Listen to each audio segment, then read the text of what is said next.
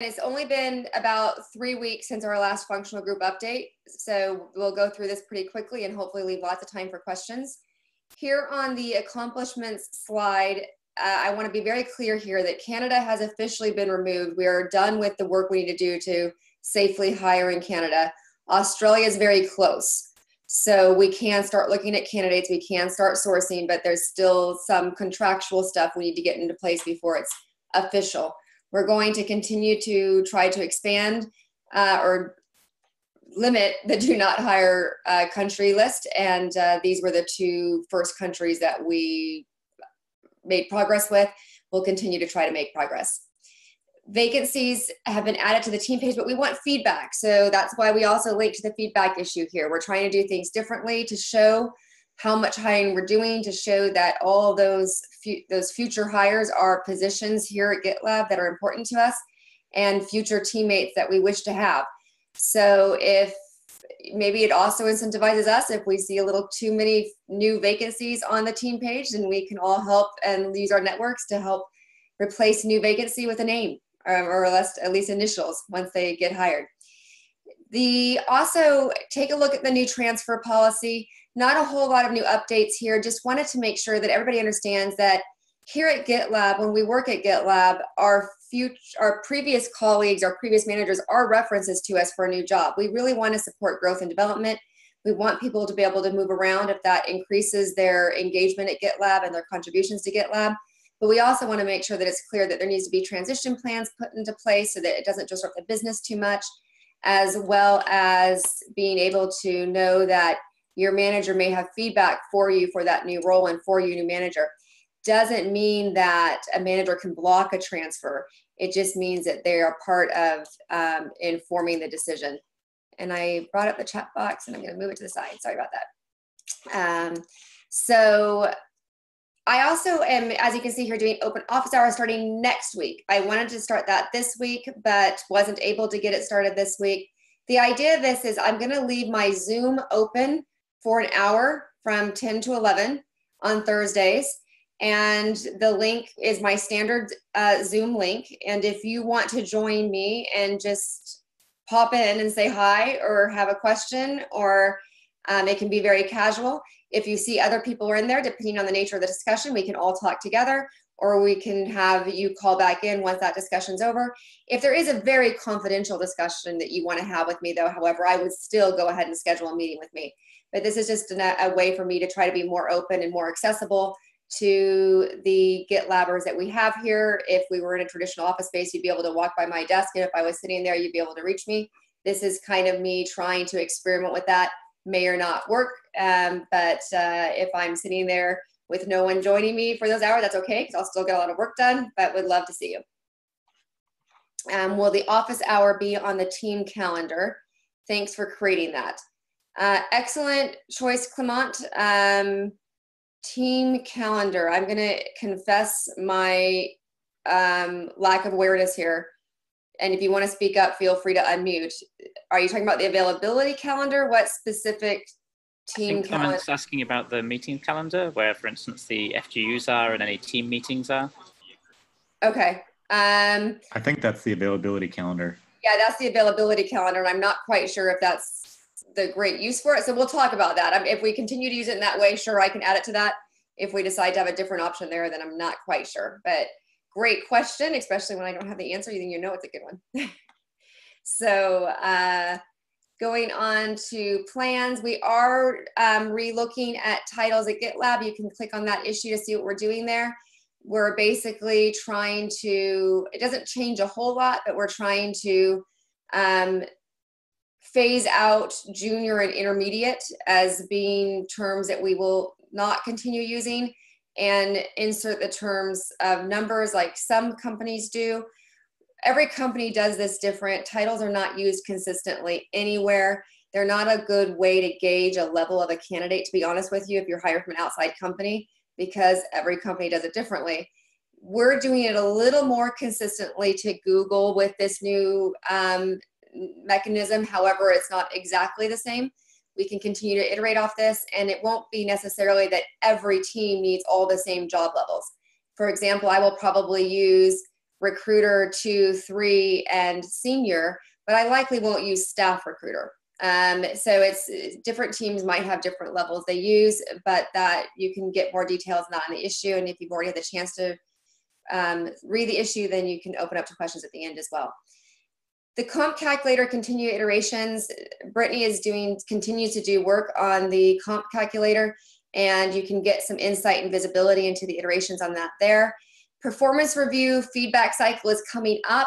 You're going to start hearing me change the way I talk about, quote, performance reviews, because I don't want to talk about them as performance reviews. I want to talk about them as feedback. I think that review carries a lot of baggage from other places we've worked and other companies we've worked at. And I really want this to be about investing in each other and providing feedback to each other, and less about judging each other and giving each other a rating. So I will start talking about it more as performance feedback. One thing that we're doing at the company, and this was actually a recommendation from Sid, is the GitLab 101s are really great. And it's wonderful that Sid gives his time to our new teammates by holding those 101s. The other functional groups, the other leaders, are going to start doing this as well. So you can look forward to start seeing GitLab 101s for people ops, and we're getting motion to schedule those every 6 weeks. These are for this, the invite list will be the same invite list that Sid uses for his GitLab 101s. And of course, we're doing lots of hirings. We still want lots of referrals. We've implemented a job of the week for once a week, and Scott's and the recruiting team will announce what the job of the week is. That's a little way just to motivate you to kind of go into your networks and say, hey, do I have anyone who qualifies for that job? But your help shouldn't start there. We all want to work with studying colleagues. We want to all have amazing teammates.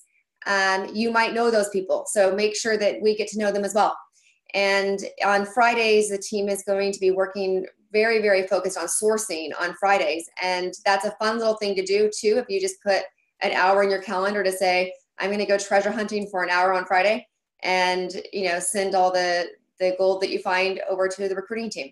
So with that, I will open it up to questions. Hey, Barbie, this is Ashish. I have a question.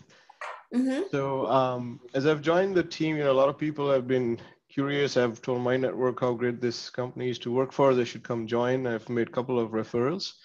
But there have been a couple of instances in which people saw an opening and were curious about the role and wanted to know more. So they wanted to have kind of an informal conversation or interview with somebody in the company or in that team to know more. So is there a mechanism, or do we want to create a mechanism like that? I know that's a lot of overhead then for a lot of people, but if there's somebody who's referred and you know them, but they're not sure if they want to go through the process yet because they want to understand exactly what that role entails, is it something that we do today or something we can think about doing?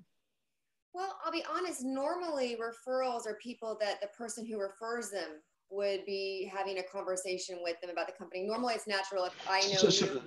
And it's not the company, it's the particular role, right? Okay, so yeah. I may not know a lot about what a director for CI/CD, I know what the director will do and what they will deliver, but what are the particular challenges they're looking to solve? And so, that candidate, there's a candidate I referred to your team and they wanted to know more about, exactly what it meant. And I gave them the best information I could. Yeah. But it would be great, if they really want to talk to somebody and not go through the whole interview process before they think it's a match, it's something they're going to be passionate about. Yeah, so just a suggestion.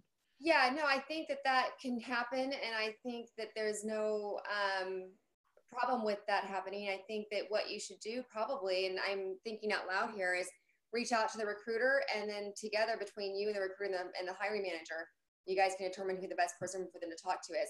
I would also say that I really encourage very good and viable referrals. I know sometimes it's hard for us to say to our friends, yeah, it's great that you're interested, but I really don't think you're the right fit for GitLab or this role. And the person well enough to know that they're probably not going to get through the process, but you don't want to tell them that.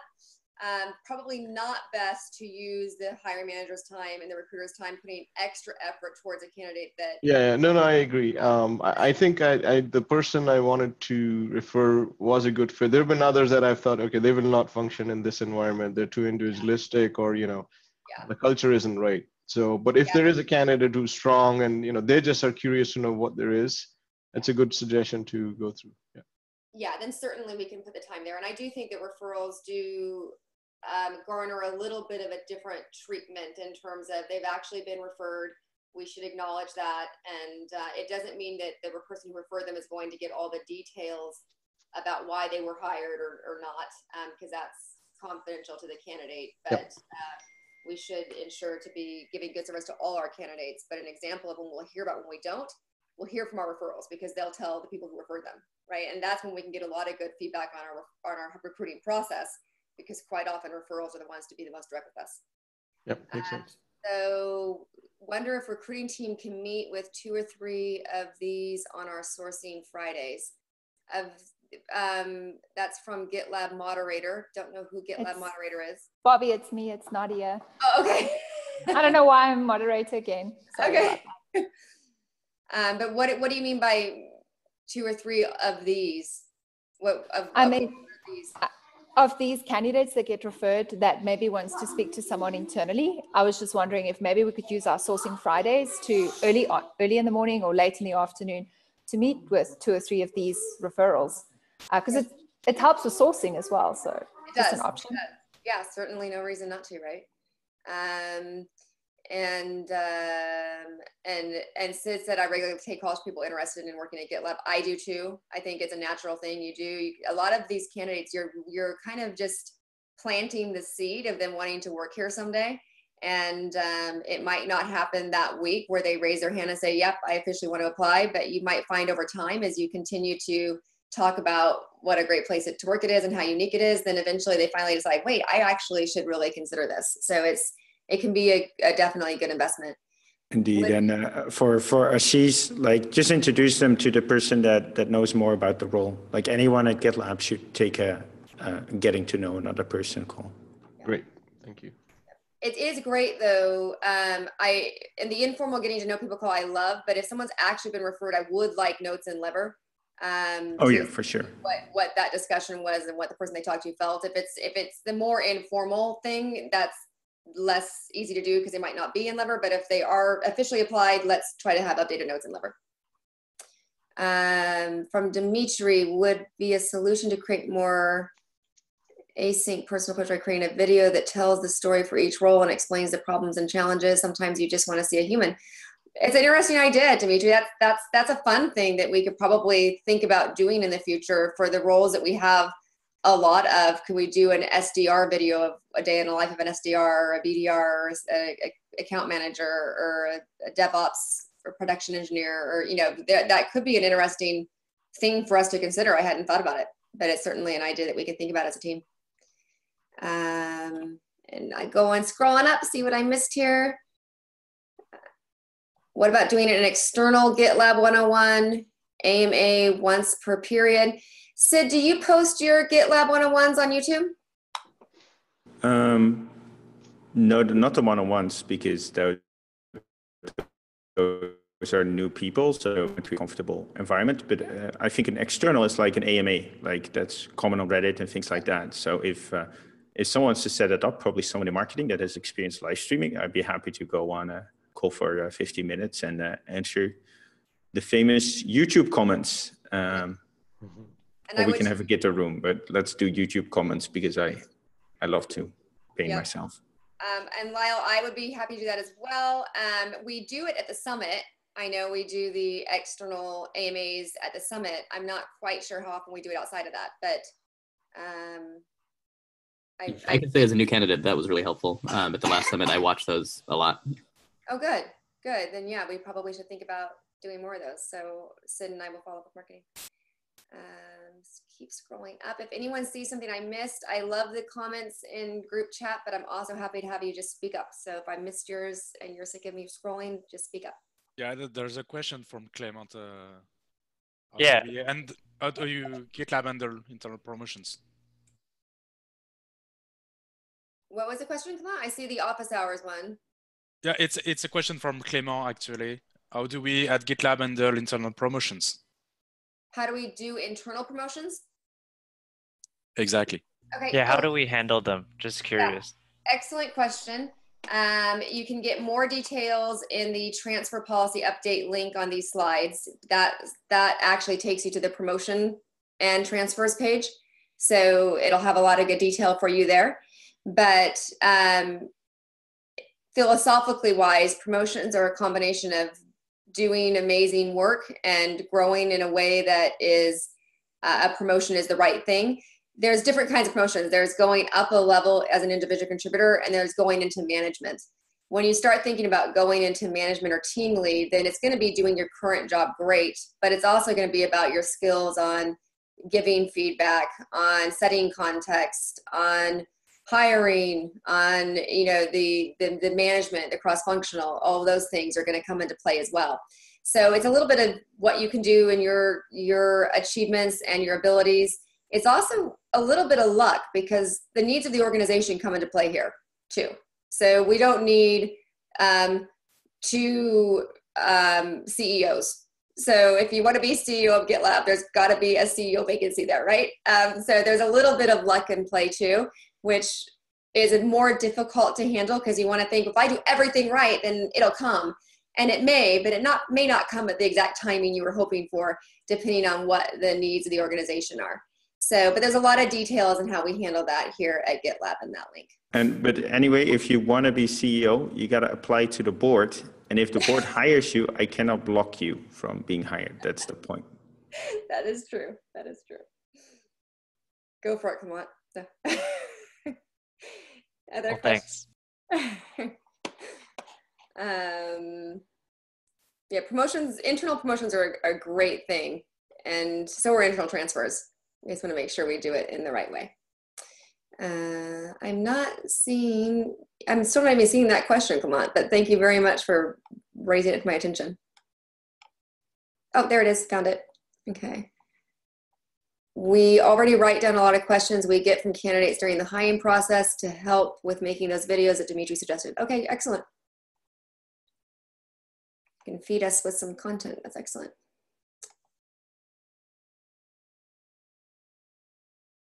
Okay, more support for the AMAs. Oh, okay, so Abby asked, can you apply for the transfer even if there's no headcount for that team? And she starts that with, I'm asking a question without reading the handbook. Sorry in advance, please do not be sorry. None of us can know and memorize everything in the handbook. I don't want anyone ever feeling uncomfortable for asking a question that's in there. I know sometimes when I say something like it's in that link, that is not said to make you feel like you shouldn't have asked it. It's just said to help you get more information and context because my answer might not be as inclusive as that link is. But please, please, please ask questions. Don't worry about that. Transfer, yes, you can technically not apply for a transfer if the headcount's not there because the rec won't, or the vacancy won't be there to apply to. So the transfer process includes you going through the applying to the role, interviewing for the role, for the vacancy. And if it's not there, then you won't have that. However, I would say there is no problem at all with being interested in a team, going out there and having an informational discussion with that manager of that team or some of those team members saying, hey, what it's like on this team, what it's like to work here. Might you have openings going forward? You can absolutely have those informational and exploratory discussions and shouldn't be afraid to do that. Excellent question. Great questions today, everybody. Anything else there? I think, oh, could I have one oh. next. Okay, go ahead and then I'll do the question from Jacob. So one of the things I thought about with this job titles thing is one of the fun things that we did at Google was you were allowed to set a working title. So we had a bunch of boring job level titles, but it was also possible to set a custom title based on your personality. So it was, I kind of feel like we have the boring solution and the quirkiness in as both options. Official. Official. I think it was called working title. Is you could still use it externally, so you could still make it visibly external, but you still had an official people ops title. Yeah, I think that isn't uncommon when you have your titling that you have in your company for levels and for everyone understanding. And then you have people who want to put, open source guru or, something different on their business cards or their LinkedIn profile. I don't think we have anything official on that at GitLab yet. So Sid, you can speak up too, but I personally, I'll speak up. I don't mind some creativity there, but go ahead, Sid. I do mind creativity. You have one title, that's it. Organizations like Google are super hard to navigate externally, and tripping people up by unofficial titles is one of the ways. It's the same thing why we don't have names for our releases. It's not called Funny Badger or like those Ubuntu names, because you end up with 2 titles for every release. I got to Google twice to find something. So you have one title. However, we're not using the expertises enough. So you can add expertises all you like, and people are not doing that enough. So I really encourage people to add more expertises. And if you want to have an expertise of open source, I'm not sure guru, but expert, that is totally fine. So be a bit more generous with the expertises on the team page. Feel free to add them yourself. Feel free to have your manager merge them. And what we want with the expertises is to able to answer questions like, I have a problem with LDAP. Who's an expert? I have a problem with internal transfers. Who's an expert? I have a problem. Well, you can think of all the categories with open source licensing. Who's an expert? So feel free to add those liberally. But we have one title. The idea of titles is like organizations are hard to navigate both externally and internally. So that's why we have an org chart on our team structure page, and we're not going to confuse that by having multiple titles. Okay. So different opinions on that one. I think that what Sid said makes sense. I also think that the exact levels of titles don't always make sense. So I think that the 2, the 3, the staff, those levels and things, but we can debate on that some more. And then going back up to Jacob, could a transfer ever be temporarily rejected because the original team can't afford to lose you or similar? I'm gonna say no, but I think that that's what the transition plan has to help solve. I think ideally you try to have short transition plans.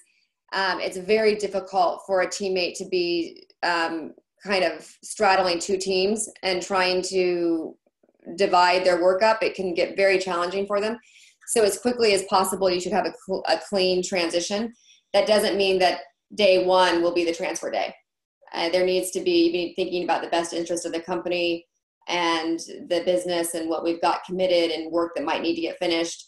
All those things are where we need to use excellent judgment on determining that transition and that timing. But I don't consider that a temporary block. I consider that a transition. Thanks a lot. Mm-hmm.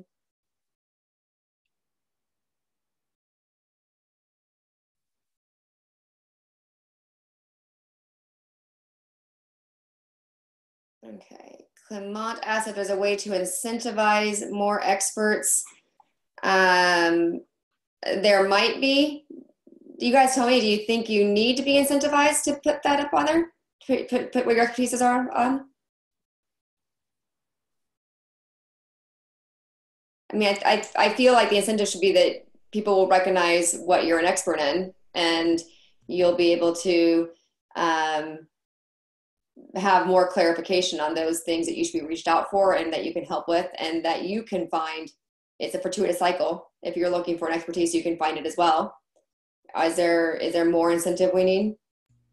Maybe like managers could reach out to each individual and maybe like bring that conversation during the review time, performance review, to kind of have another loop to remind ourselves to add to that page, because I know a lot of people may forget that it's there. Okay, it's a good idea. I like it. I think it might be interesting during a functional group update to have the presenter of a FGU present out their team and like introduce team members and their expertises to the rest of the company. I would certainly be interested in hearing about that for other groups, and that might incentivize people to get their expertises up to date. I like it. You guys have some really fun ideas. We'll have to figure out which ones to experiment with first. Best goal ever, but we're out of time. Okay. Thank you, everyone. Have a great Thanks day. for the questions.